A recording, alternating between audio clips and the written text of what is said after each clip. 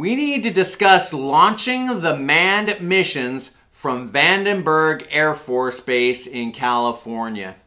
Often the weather in Florida at the 58-year-old Complex 39 is temperamental. For this reason, in 1985, the Space Shuttle Enterprise was brought to California for fitting tests, but the launch date slipped months behind estimates. My brother and I were always at Edwards Air Force Base for the landings of the space shuttle, but we finally thought we were going to see a launch from Vandenberg. Sadly, astronauts were in training at Vandenberg when disaster struck. The catastrophic failure of the Space Shuttle Challenger in 1986 prompted a re-examining of engineering.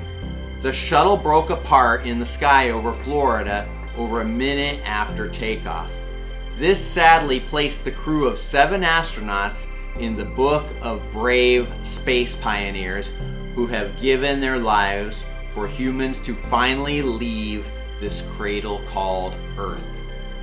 We will never forget those on that day, but the time has come for NASA to move west.